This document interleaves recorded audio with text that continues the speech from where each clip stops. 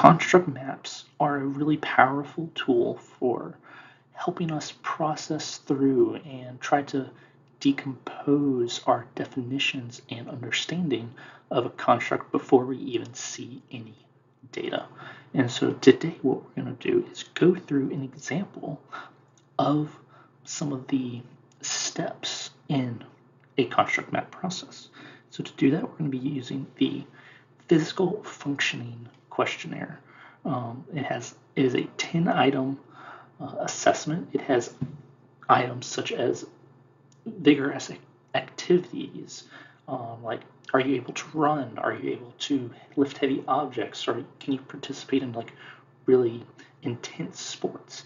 And then another item is like moderate activities, like can you move a table? Can you vacuum? Use a vacuum cleaner? Can you bowl? Can you play golf?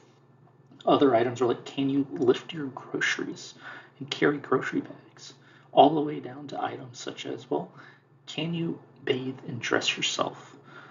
And to respond to these items, typically the responses are commonly coded as 0. I am not limited at all. So I'm not limited to any activities. 1ers, I'm somewhat limited. Limited a little. Or I'm just extremely limited. So limited a lot. So those are the common response options for this assessment.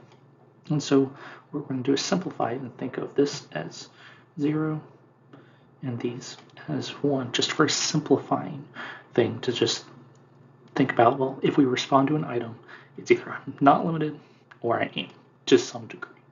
So to a reminder, so the couple of the items are like, for item 1, it's are you limited in your ability to do vigorous activities, including running and sports. Then the next item is moderate activities.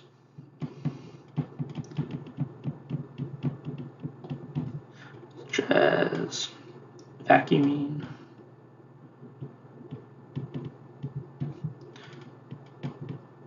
wow, I cannot spell bowling today. Bowling, golf. So, and then another one, so is just like the last item on the assessment is, can you clean? So bathe and dress yourself. And so what we're going to do is part of the process of developing the construct map is figure out how these characteristics and these items plus our item responses help us kind of understand individual differences in physical function. So the big first part of the construct map is to say, well, on this top end, we're saying those have a direction,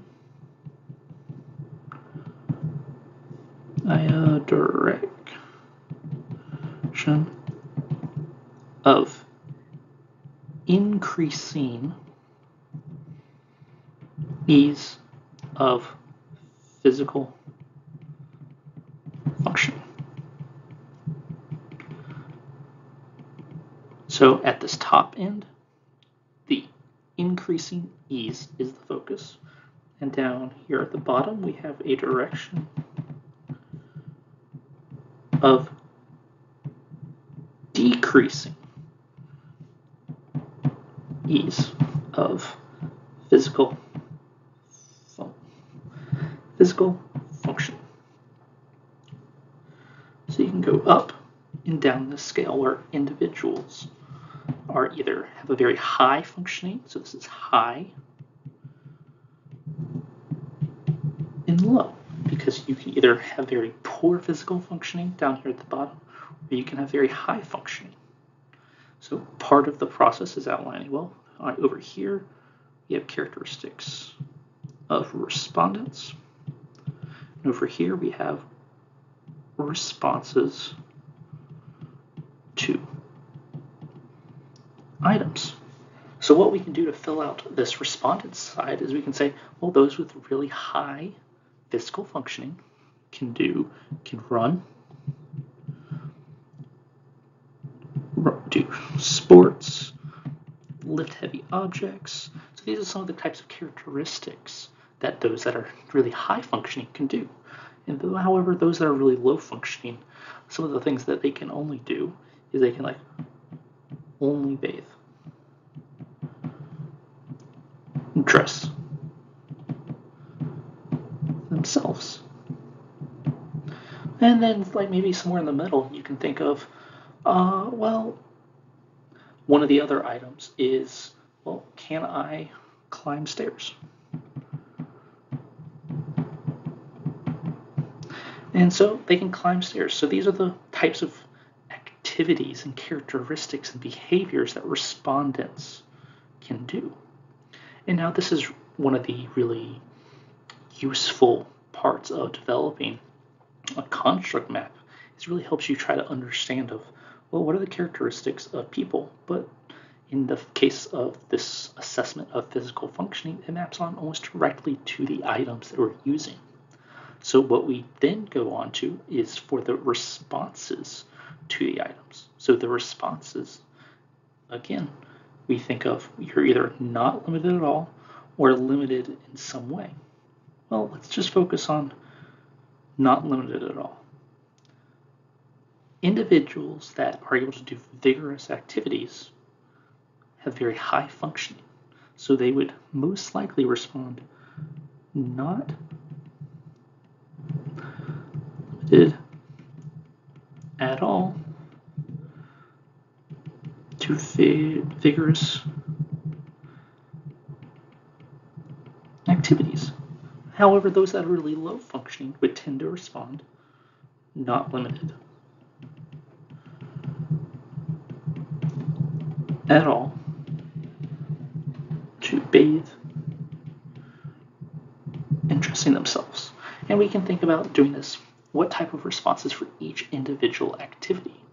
And what we would do is go through all 10 items in the assessment to say, well, which activities are higher or harder or more indicative of higher degrees of functioning that require more functioning to be able to do.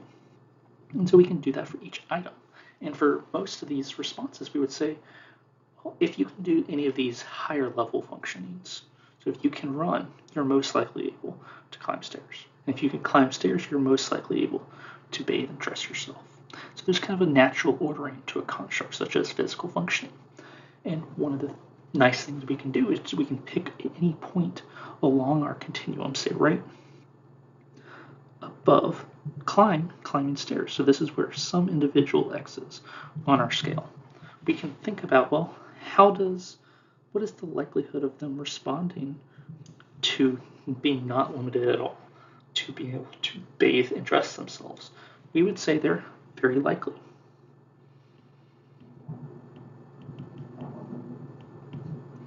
However, if you can only really climb yourself, so you're at this level, well, they're less likely to be able to say that they're not limited to any of the vigorous activities. And so we can start to look at how do individual responses compare and tend to occur at different levels and different places along this hypothetical continuum that we can think of as more or less able, or how easily you can do different physical activities. And so what we'll be doing as this discussion in development of examples of construct maps ensues is we can show and give examples of different types of constructs and showing how our items map directly onto our resulting dimension that will be individual differences in functioning. And that'll be some of the power that we will utilize when developing ways of trying to provide evidence that we are doing that. And again, this construct mapping process, there can be a lot of debate back and forth depending on some of the specific items and tasks of, well, which items should be above or below the others. And sometimes there might not be a good answer. We just have to give. The big part of this process is giving some initial indication that we can then go back and forth on, and that we're then able to connect it to how individuals would respond to items. And that's what we'll focus on as we continue talking about this, is expanding how do individuals in items and item responses relate to the construct that we are trying to measure.